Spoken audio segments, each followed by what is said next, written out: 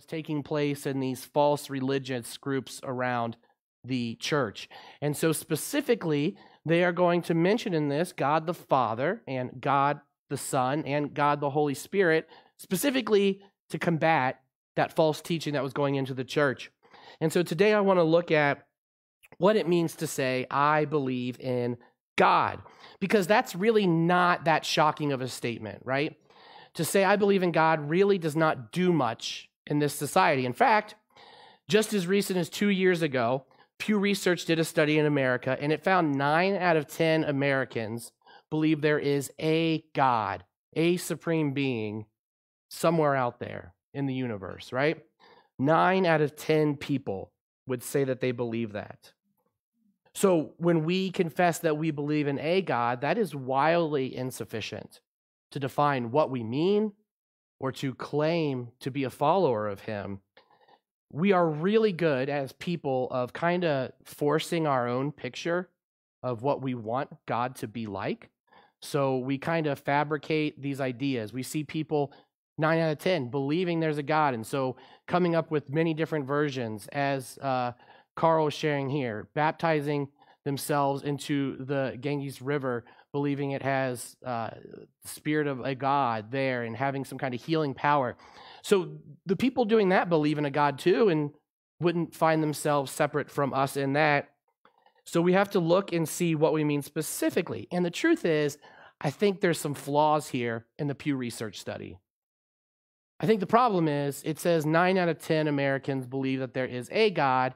I would argue the truth is, deep down inside, 10 out of 10 Americans and 10 out of 10 Canadians and 10 out of 10 Indians would believe there is a superior, supreme being in the universe. And the reason I make that claim is from Romans chapter 1. In Romans chapter 1, Paul writes out here about God's wrath being poured out against all the godliness and unrighteousness of people because they suppress the truth. Since what can be known about God is evident among them because God has shown it to them.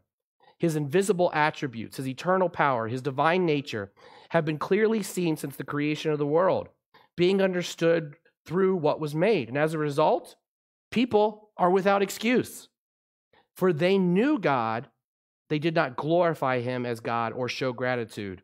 Instead, their thinking became worthless and senseless. Their hearts were darkened.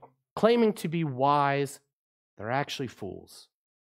So people deep down inside know there is something bigger than us out there. And yet when we say we believe in God, we have to be very clear about defining what we mean about that. The other problem is people will say, yeah, I believe there is a God, right? And so we hear a lot of people, because we don't want to be mean, right? A lot of people in society will say, well, yeah, but you're taking kind of that path to God, and this person's kind of taking that path. And as long as you're pretty genuine about what you believe, then yeah, you're going to get there some way, right? You're gonna find a way, whether it's through Islam or Christianity or just your own spirituality. You believe there is a God. However, when we say I believe in God, we're not talking about this vague concept of a supreme being, and we're not talking about a host of different little gods that could be that.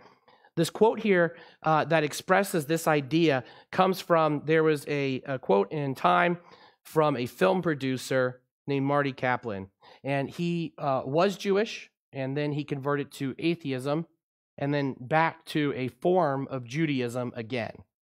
And here is his quote that summarizes the issue that we have to look at here this morning. He says, "The God I have found in common to Moses and Muhammad, to Buddha and Jesus. It is known to every mystic tradition. In mine, it is the Tetragrammaton." That's the 5 letters that spell God's name in Judaism. "The name so holy that those who know it dare not say it. It is what the Kabbalah calls ayin, nothingness, no thingness. It is spirit being the all. I used to think of psychic phenomena as New Age flim-flam. I used to think of reincarnation as a myth. I used to think that all this was a metaphor. Now I know there is a God, my God, in here, demanding not faith, but experience. an inexhaustible wonder at the richness of this very moment. In case you didn't catch that, he's saying, they're all kind of the same. Whatever your experience is that takes you whichever down any route, it's all the same supreme being. We're just getting there in different ways. And what's scary is we expect this from the world, right? That makes sense. If you are not a follower of Christ and you don't understand the truth of Scripture, it would make sense that you would be confused, dead in your sin and your blindness. And what's scary to me is that a survey done just this year in 2020, the State of Theology put out by Ligonier Ministries found that 63% of all Americans, so about 6 out of 10 Americans, would affirm the statement, saying, yes, this is true. God accepts the worship of all religions, including Christianity, Judaism, and Islam. So the all paths lead to the same God kind of comment. Now here is what is frightening and discouraging to me. Half of evangelical Christians, people identifying as evangelicals, half of them agreed with this statement. 41% strongly agreed with it. 9% said they were kind of on the fence but leaning in that direction. So half of people sitting in church this morning across the country would tell you that the Muslim in a mosque is worshiping the same God that we are worshiping. There is something very scary about that.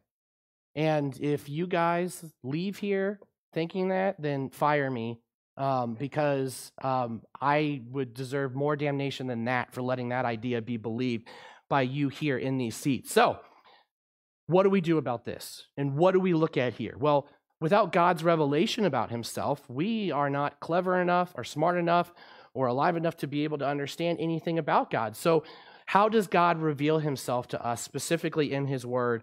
And that itself could be like a year-long series, right? We could go through all that. So I prayed and I prayed about it, and specifically even using this quote about God's name from Marty Kaplan, it made me think, if we are clarifying the God that we say we believe in, how does he introduce himself to us? So, the first time that you meet someone, right? So, Carl and Joanna had the privilege of meeting you for the first time, right? We walk up to each other and I say what? I say, hi, my name is Paul. We got to talk on the phone the other day and you say, oh yeah, hey, I'm Carl. This is my wife, Joanne, right? The first thing we do when we meet someone is we tell them our name. So, let's take a look at where God reveals his name in Scripture and what that tells us about being specific about the God that we are serving and we are worshiping. In the context of this, to zoom in here is that some of you may be very familiar with this story, some of you others not, but the SparkNotes version is Moses is hiding out with his wife and father-in-law, and he's tending to his sheep. And so he's out Mount Horeb, and he sees this bush that is on fire, but not on fire. There's a fire in the bush, but the bush is not burning up. And as a pyromaniac, I can tell you that's not a common experience when you burn something. And so he goes over, and it's like, hey, what's going on with this crazy bush? When all of a sudden, God speaks to him. And so he goes there and he says, take off your shoes. This is holy ground. And Moses says, okay, but who are you, Mr. Fire? And God says, I am the God of your father, the God of Abraham, the God of Isaac, the God of Jacob. And at this, Moses hid his face because he realized what he's walked into here in this situation. God explains that he is aware of what's happening to the Israelites in Egypt as slaves, and it is time to free them from that slavery. He says, guess what, Moses? You're the man for the job. You're going to go back to Egypt, where you were raised with the royal family, who you were hiding from after killing a guy. It was a slave guy, so that's like only half a murder. So after going there, we want you to go and tell them to let my people go. And so, of course, Moses answers the way probably any of us would, what? Who am I that I am going to do this? And God proceeds to explain to him that it doesn't matter who Moses is. God has chosen him for this job and will be with him. And he says, okay, fine, I'll do it. But look, when I go to the Israelites, I'm not sure they'll really believe that I'm with them because I was living, in the royal palace. What am I supposed to say to them? Who do I say sent me? And then God answers. And this is our passage for this morning. Exodus chapter 3, verses 14 through 15. And honestly, one of my favorite passages in all of Scripture. I have 2 tattoos, and one of them is God's name from this passage, if that tells you how much I love this passage. So God answers. God replies to Moses and says, I am who I am. This is what you are to say to the Israelites. I am sent you. God also said to Moses, say to the Israelites, the Lord, I am, the God of your ancestors, the God of Abraham, the God of Isaac, the God of Jacob has sent me to you. This is my name forever. This is how I am to be remembered in every generation. So guess what? We're one of those generations that God has said this is how he is to be remembered. So let's take a look here at the text specifically, see what it is telling us about God, about his name that he has chosen to reveal to us, and then how that applies to us when we're leaving here this afternoon. So he comes here and God replies to him. And I want to just point out a couple of my vocab words here because the richness of this truly comes in God revealing his name. And so the text begins out saying that God replied to Moses. They use the word Elohim. Some of you may be familiar with that, being in church, and that is literally just the word for gods. It is the generic term that they would use about any god in any religion. It's pretty similar to the way we use God in English. If I say, I believe in God, I'm meaning the God of Scripture. And I say, oh, well, Muslims also believe in a God, right? It is a generic term used for everyone. And so we find Moses getting more information about who this God is, who this divine being is that's answering him. And his answer is, I am who I am. He says, I am. And this always sounds made up when I read it, but the Hebrew word is hayah, just like, a karate chop. And I'm sorry, but I think that every time. It's hayah, which is the word in Hebrew meaning to be, to exist, to happen. And for my word nerds, it is in the imperfect tense. And for people who are not word nerds, you're like, okay, why do I care that it's in the imperfect tense? The beauty of it being in the imperfect tense means it's an ongoing action that has been happening, is happening, and will be happening. And the great thing is in the Hebrew, they don't have the same type of structure around their words as the Greek does, or in English it does. And so this form here does not specify at what point in time this is happening. In other words, it means it was, and it is, and it will be happening indefinitely unless something changes. It is, in English, a word ending in ing. When I tell Reagan how to translate the imperfect, I say, put ing at the end of a word. So I am walking, I am running. Probably not going to see that. I am walking, I'm eating, I'm doing this, right? Ing, it's ongoing. And so he says, Hayah Asher, which Asher, that middle word means which, that, because, who.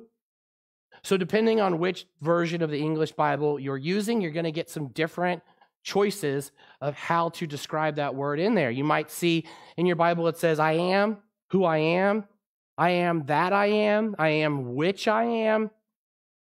But we got to look at the use of this word in its sense to understand the beauty that it means all of these things all at once and what he's saying his name is. And so I like the last choice of it, because. And we see that God is revealing himself saying, my name, Moses, is I am because I am. Meaning, I always have been because I am. I am right now because I am. And I always will be because I am. This is God's name. I am because I am. And then what I love about God identifying himself in this too is the very first word in this passage was Elohim. And Elohim answers that his name in Hebrew is Yahweh, which is the simple form of the Hayah word. Just trust me on that. I'll save a lot of time. And so by doing that, it's clarifying, despite what some people might say, there are not two gods present in Israelite literature.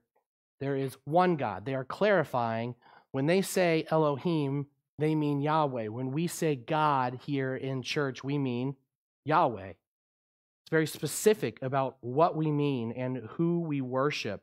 It's the square rectangle situation, right? So a square is a rectangle, but a rectangle isn't always a square. So when I say God, it can be the Lord Jesus Christ, who is Yahweh, who is the Holy Spirit, but also I could be referring to a fake God. But here we have the one true God, and there is clarity in this. And digging just a little bit deeper, sorry, because the more excited I am, the more academic or nerdy it becomes. What we have here is very specific. There are no other uses of the name Yahweh found anywhere in the ancient Near East. The term Elohim, or whatever form it would take in a different language, is all throughout the ancient Near East. The name Baal is all throughout the ancient Near East. Yahweh is specifically used for Israel's God, showing that he specifically is who he is, and he is not this hard-to-see being that we can reach through worshiping Baal, that we can reach through worshiping Allah, we can reach through being a good person and trying our best, right? He is specifically who he is here, and then revealing himself in the flesh as Jesus Christ. And what's interesting about this is, why does Moses ask what name he is supposed to give Israel? I would guess, this is my speculation, is the name is not used in other contexts, right? And Marty Kaplan, our Jewish to atheist to Jewish guy, mentioned in the thing, and a lot of you probably are familiar with this, that Orthodox Jews still today will not use the name of God out loud. They won't even write it. If they do write it, they have to fold up the paper and burn it when they're done with the piece of paper, because it is so holy. They tremble when thinking about how incredible it is to know God's name. And to know someone's name then had power. And so it meant we admit we have no power over God. And so we are humbly not saying this out loud. Even when it's written in the text, they use the word Lord in place of it to respect and show proper respect and reverence for God being the ultimate Almighty. So, fun fact in English, whenever you see Lord in all capitals, it's because it says Yahweh in the Hebrew, and they're doing that out of respect for God. So, if they are not saying this name, if they're not writing this name, except for when Moses writes down scripture after this takes place, do you think someone outside of Judaism would have known the name Yahweh? When Moses shows up and tells them, he told me his name is I am because I am, that would mean something to the Jewish people about a specific name for God. This guy wasn't making this up. This is a verification that he is the messenger that God has sent. And then God adds, saying, this is what you are to tell them. Tell them, I am has sent me to you. I am the Lord. I am, the God of your ancestors. Remember, this is the God that Abraham worshiped. This is the God that Isaac worshiped. This is the God that Jacob worshiped. And just little old me Moses at the time, this is the guy that sent me to you. And God says, this is my name forever, and this is how I am to be remembered in every generation. That word remembered, meaning, only one meaning, recognition for past meritorious deeds. In other words, my name, when you use it, is a reminder of all the mighty things that I have done. So every time they use that name, every generation should look back and remember what God has done throughout scriptures and what God has done in your life. The mere fact that any of us here are worshiping him is a miracle, a mighty act of God to save such an unworthy person like myself, or truthfully like you. So what do we see in this specific name of God? What do we learn that separates us from all other paths that claim to have a way to a supreme being?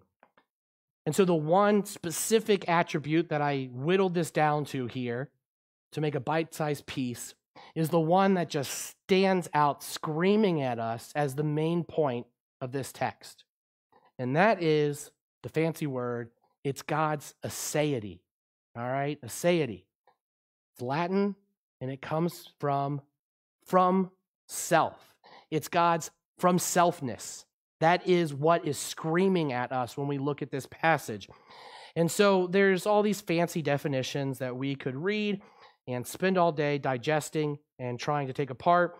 But the real quick one that I like hits the point. It says from the Lexham Survey of Theology, this means that God's existence is not caused by or in any way dependent on anything else. God is not from anything, through anything, or to anything. Rather, quoting a Romans 11:36, from him and through him and to him are all things. So God is. I really like this phrase here that's used by Durham, one of these things. He says, what's revealed to us in this passage is, we'll put this in quotation marks because it's not a real word yet, it is God's isness. I-S hyphen N-E-S-S. His isness. Yes. Yes, that might sound like, but yeah, so his isness. And so his isness is actual and intense. It means that he is in every place, at every point of time, in every circumstance or need. He is. He is, his isness. And it's interesting, Titus, I guess, is really starting to grasp this concept. I told some of you, like I think I mentioned the other week, we were driving, and he's like, Dad, so can Jesus see us right now? I was like, yeah. It's like, whoa, Jesus is kind of a creeper. I don't know, it's the first time I ever heard that. I said, well, no, he has the right to know what's going on. Don't you understand how reassuring this is, Titus? And he brought this up again just last night going to sleep. So I had this cut on my arm, and he decided that getting into bed, he needed to jump on top of it. And I was like, I was like, sorry, man, you jumped right on that, on my boo-boo. And it hurt. And he goes, does Jesus know you have a boo-boo right now? And I was like, yeah, he's here. What? He's here right now? Yeah. Well, is he looking at us? Probably. Is he looking at anybody else? Yeah, everybody. That's weird, Dad. I said, you're right. It is pretty weird for us to understand. And honestly, our understanding of it, buddy, doesn't really go beyond what you've just understood. He is, and he is here, and he's all present and all knowing. And I reassured him that God knew I had a cut on my arm and that it would be okay. And that it isn't creepy. I said, just think about the fact that no matter what happens tonight, God is here with you. Shouldn't that be reassuring? I said that also means when you're rude to your mom and I'm at work, God is there with you, and he knows what you're doing. So God is. And if a 4-year-old can get it, maybe choosing some less than honoring theological terms like creeper, he is present, and he is here, and he is, and there's nothing else to say, but he is isness in every place at every time. The presence of God is not this living, universal force, this impersonal being, something that is not out there. God's isness is vital and necessary to our very existence and self. Like we sang, it's your breath in my lungs. What right do I have to use that for anything but glorifying God in what I say? And never is God's isness just some ornamental decoration. It's not the nice little figurine that we put on a shelf and it's nice to know it's there. In every situation, in every year, in every day, in every time, in every place, God's presence is the active ingredients of the universe's very existence. And his isness is demonstrated here in this passage. I myself, as someone who grew up in church, sometimes take this story for granted. And I would suspect a lot of you who have been in church for a while take the idea of the burning bush, and we've seen the Prince of Egypt or the Ten Commandments, or we have the picture Bible for our kids. We see depictions of someone drawing. We got the bush with the flame on it, right? And oh, that's cool. It's not burning up. That's a miracle. What a great thing. Think about it.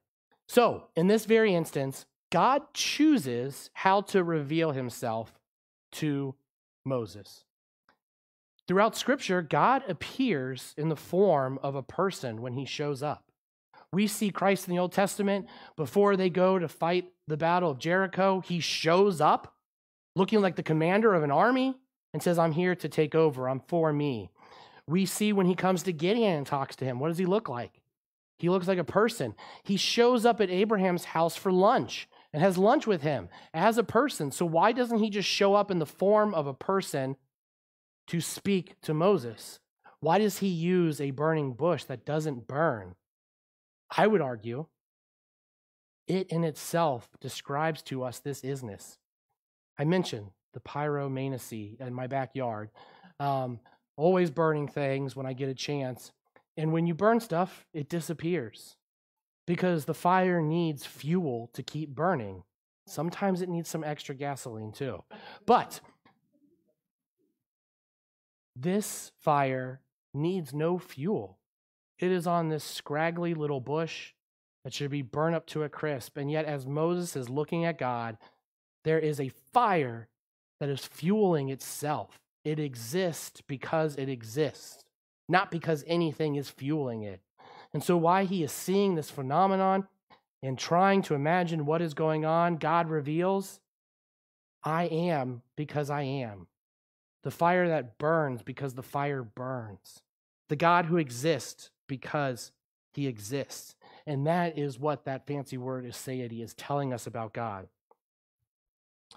Now, at some point, the opposition would say this doesn't make any sense. How can something be just because it be?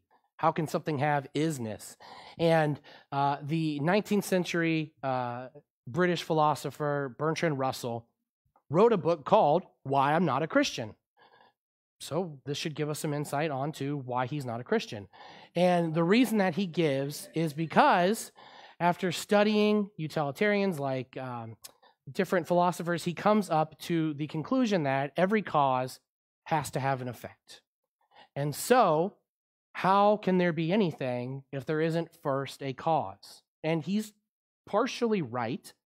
If anybody has had a toddler, you will know that a lot of the conversations just have the word why in them. So, what are you doing? I'm grilling hamburgers. Why? Because I'm hungry. Why? Because my body burned off these things and I got to refuel. Why? Because that's the way God made us. Why? And that's the great thing about being a Christian. You get to just tell your kid, because that's what he wanted to do.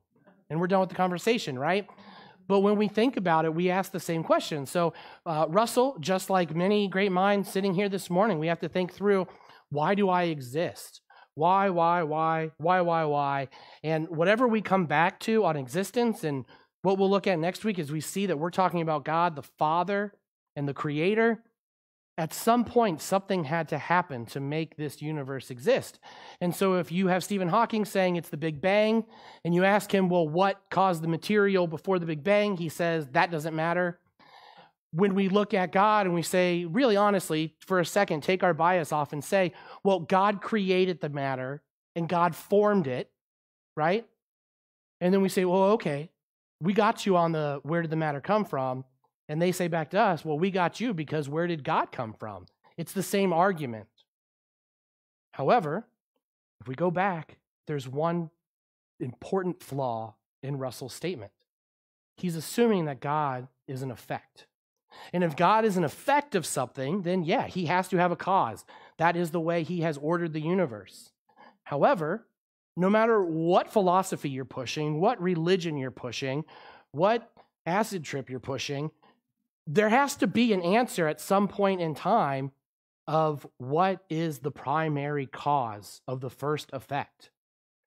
And the answer to that is I am, because I am. He's always. And he's not an effect, he's the primary cause. And so that's not a weak leg to stand on, as some would position. Everyone has to admit at some point something had to be a primary cause. And again, 9 out of 10 Americans will admit they believe that. And Scripture tells us 10 out of 10 people on the planet know deep down inside that is true. So what does that do for us? I would just be excited talking for an hour about God's isness and how he is, and using different forms of the word be and is, and having my mind blown by this. But in the same type of conversation I had with Titus last night laying in bed, what does it mean that God is? So what that means is that the God who is has told us he is with us. So when he says I am, that could just mean that he's everywhere. He's always existing, right? He's there, he's watching, stinks for you, good for you, and has no active role in creating and maintaining this universe that he has designed. And so I made up the word. It's not one of the omnis you'd find in a systematic theology book, but we have a God who is, and he's not just omnipresent, omniscient, I can't pronounce words this morning, all-knowing, all-powerful. He is omnicompetent. What I mean is he is all-competent. He is all-able. He is in every way, shape, or form exactly what we need right now, and he was for Moses then, and he will be for our great-great-great-great-great-grandchildren far down in the future. He is. And so when we leave here, I want us to remember God's answer when people ask the question, who are you? And his answer is, I am because I am. So even here in Exodus chapter 3, right before our verse, I said, Moses asked God, who am I that you're going to send me to Pharaoh, of the world's greatest superpower, and tell him to let his slave force go free? God's answer had nothing to do with Moses. He didn't say, well, if you think about it, I helped you out with the whole basket baby thing. You didn't get eaten by a crocodile, and then, the princess found you, and then you were raised there. And so you got kind of this relationship already. It's pre-existing. You got a foot in the door. So I thought, really, no. His answer is, I will be with you. It's not, Moses, I thought you were the best man for this job. In fact, Moses argues he's a poor speaker, and he comes with every excuse in the book. God's answer to who am I to do this task is, I'll be with you. So just go do it, because I will be there, and I am there, and I always will be there. I am the one that will be there. And so the answer is that God is present, and he will be with him. Exactly in every way, shape, or form that Moses is inadequate to handle this task, God is adequate and omnicompetent. As unsuited in every flaw I have, God is the one that moves in people as we study his word. And he's promised Moses here, I am with you. And what that reminds me of is here we have Christ in his last statement before ascending to heaven. And I loved, Carl mentioned the Great Commission this morning, right? He gives us our command in the same way that he's told Moses, here's your job, Moses. This is what you're going to do. And when you freak out about it because you are inadequate, I'm with you. And he says to us, hey, go out and make disciples of every nation. Go and make disciples of the whole world. And then his last statement in Matthew 28:20, the second half of the verse is, and remember, I am with you always to the end of the age. And this I am isn't a careless word written down here in Scripture. throughout his ministry, Jesus identifies himself when asked as, I am. I am the bread of life. I am the light of the world. Before Abraham, I am. I am the resurrection and the life. I am the way, the truth, and the life. In John 8, when the Pharisees and the people are questioning him and saying, who are you? He tells them, well, I already told you who I am. And they push and they push.